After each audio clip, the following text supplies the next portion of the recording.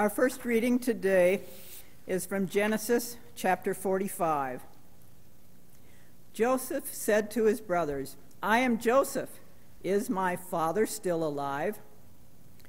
But his brothers could not answer him, so dismayed were they at his presence. Then Joseph said to his brothers, "Come closer to me." And they came closer. He said, "I am your brother Joseph, whom you sold into Egypt. And now do not be distressed or angry with yourselves because you sold me here, for God sent me before you to preserve life. For the famine has been in the land these 2 years, and there are 5 more years in which there will be neither plowing nor harvest. God sent me before you to preserve for you a remnant on earth, and to keep alive for you many survivors. So it was not you who sent me here, but God. He has made me a father to Pharaoh, and a lord of all his house, and ruler over all the land of Egypt. Hurry and go up to my father and say to him, 'Thus says your son Joseph, God has made me lord of all Egypt. Come down to me, do not delay. You shall settle in the land of Goshen, and you shall be near me and your children and your children's children, as well as your flocks, your herds, and all that you have. I will provide for you there, since there are 5 more years of famine to come, so that you and your household and all that you have will not come to poverty.' And he kissed all his brothers and wept upon them. And after that, his brothers talked with him." Our psalm that we read responsively is from Psalm 37. "Do not be provoked by evildoers. Do not be jealous of those who do wrong. Soon wither like the grass, and like the grass fade away. Put your trust in the Lord and do good. Dwell in the land and find safe pasture. Take delight in the Lord, who shall give your heart's desire. Commit your way to the Lord. Put your trust in the Lord and see what God will do. The Lord will make your vindication as clear as the light, and the justice of your case like the noonday sun. Be still before the Lord and wait patiently. Do not be provoked by the one who prospers, the one who succeeds in evil schemes. Refrain from anger. Leave rage alone. Do not be provoked. It leads only to evil. For evildoers shall be cut off, but those who hope in the Lord shall possess the land. In a little while the wicked shall be no more. Even if you search out their place, they will not be there. But the lowly shall possess the land. They will delight in abundance of peace. But the deliverance of the righteous comes from you, O Lord. You are their stronghold in time of trouble. You, O Lord, will help them and rescue them. You will rescue them from the wicked and deliver them, because in you they seek refuge." Our second reading is from 1 Corinthians chapter 15. "But someone will ask, how are the dead raised? With what kind of body do they come? Fool, what you sow does not come to life unless it dies. And as for what you sow, you do not sow the body that is to be, but a bare seed, perhaps of wheat or of some other grain. But God gives it a body as he has chosen, and to each kind of seed its own body. So it is with the resurrection of the dead. What is sown is perishable, but what is raised is imperishable. It is sown in dishonor, it is raised in glory. It is sown in weakness, it is raised in power. It is sown a physical body, it is raised a spiritual body. If there is a physical body, there is also a spiritual body. Thus it is written, the first man, Adam, became a living being. The last Adam became a life-giving spirit. But it is not the spiritual that is first, but the physical, and then the spiritual. The first man was from the earth, a man of dust. The second man is from heaven. As was the man of dust, so are those who are of the dust. And as is the man of heaven, so are those who are of heaven. Just as we have borne the image of the man of dust, we will also bear the image of the man of heaven. What I am saying, brothers and sisters, is this: flesh and blood cannot inherit the kingdom of God, nor does the perishable inherit the imperishable. Word of God, word of life. Thanks be to God. I invite you all to stand as you're able for our gospel. Alleluia, Lord, to whom shall we go? You have the words of eternal life. Alleluia, alleluia. The Holy Gospel according to Luke. Glory to you, O Lord. Jesus said, "But I say to you that listen, love your enemies. Do good to those who hate you. Bless those who curse you. Pray for those who abuse you. If anyone strikes you on the cheek, offer the other also. And from anyone who takes away your coat, do not withhold even your shirt.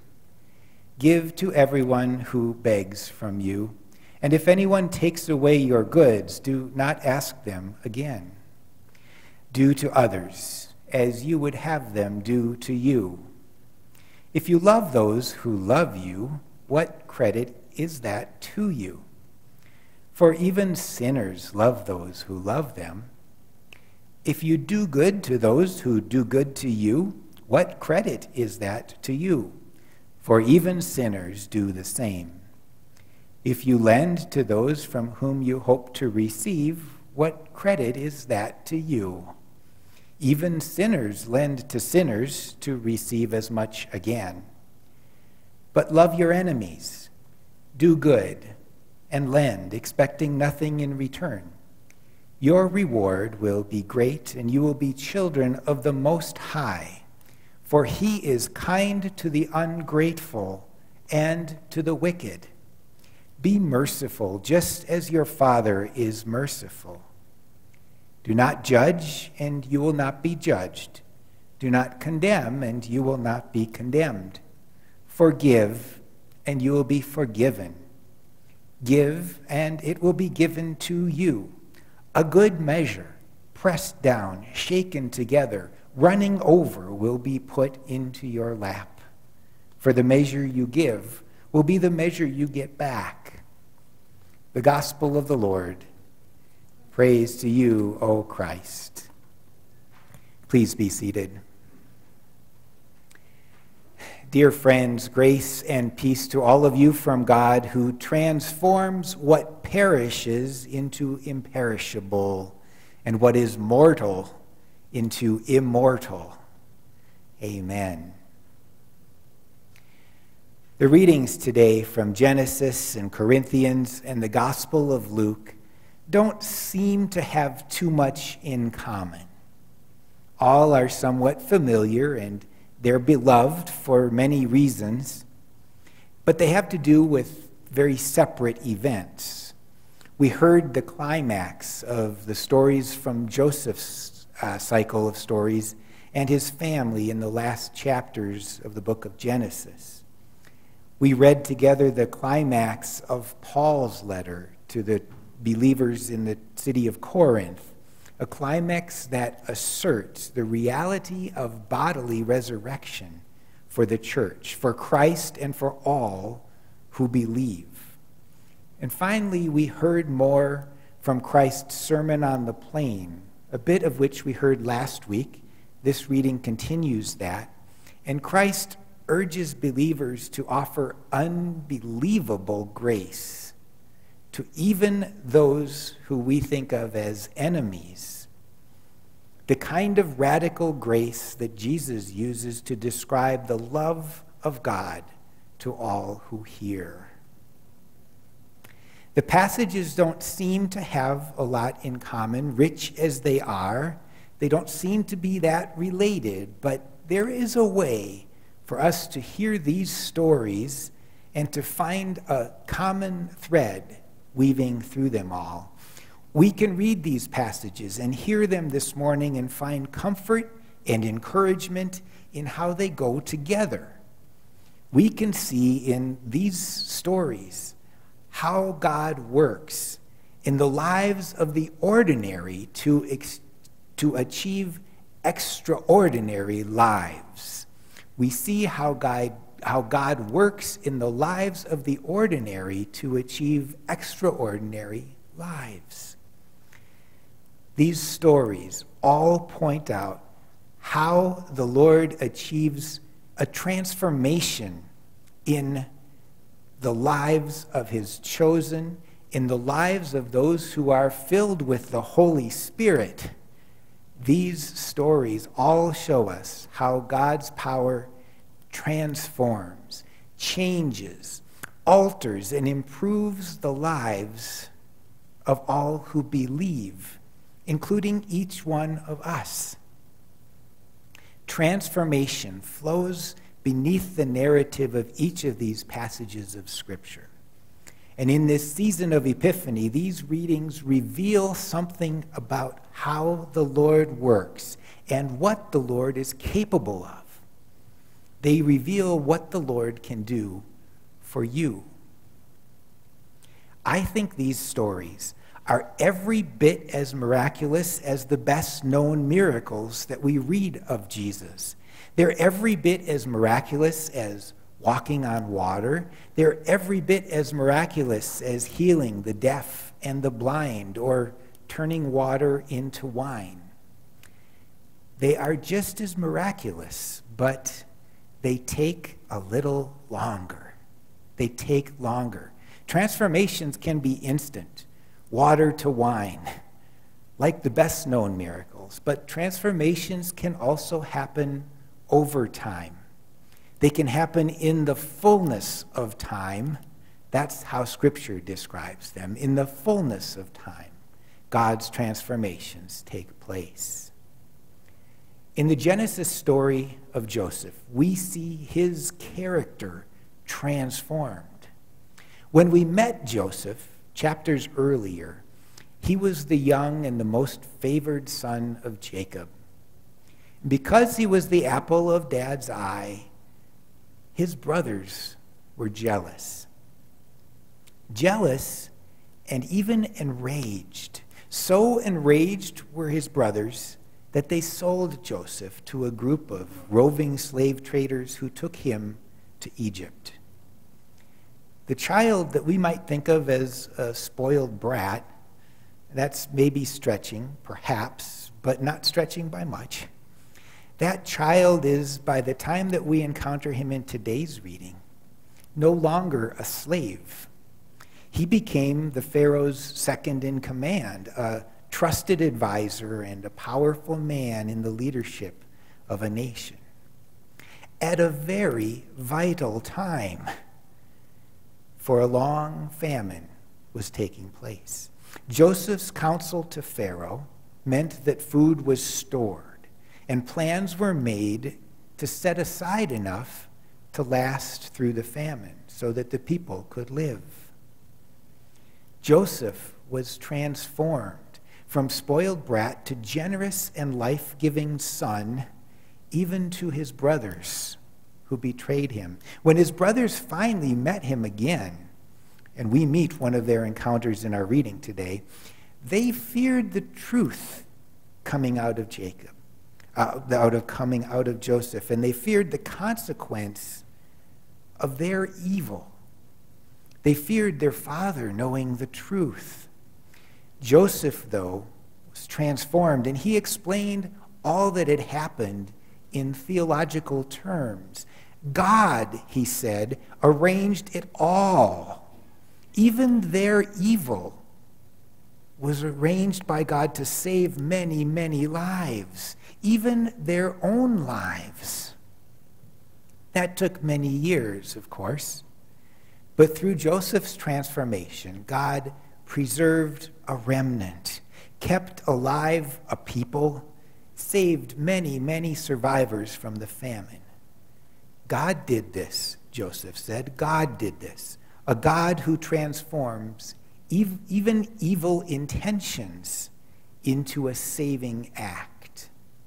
Evil intentions transformed into a saving act.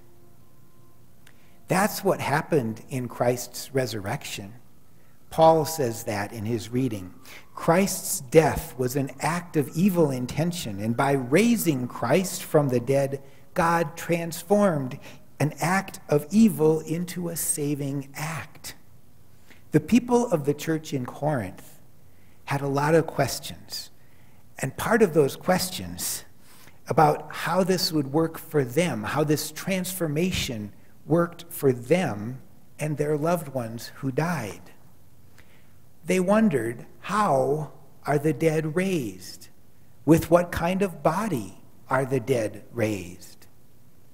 So Paul described a transformation to them. In a short answer, he described a transformation from perishable to imperishable, from dishonored to glory, from weak to being raised in power, and from the physical to being raised spiritual.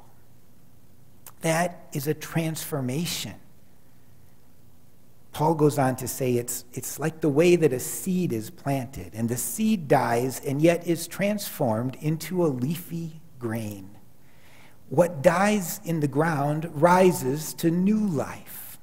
What dies a bare seed is raised, nay, transformed into a body, a living body. What is flesh and blood, Paul says, cannot inherit the kingdom without that transformation, which only God can grant. And God grants that to flesh and blood. God does this for all who believe, because God did this through Jesus.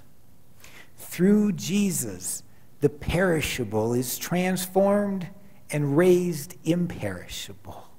Through Jesus, the physical is transformed and raised spiritual. In the gospel, Jesus teaches the crowds about God's grace, God's mercy. Jesus said, God is kind to the ungrateful and to the wicked. Be merciful, he said, just as your Father is merciful.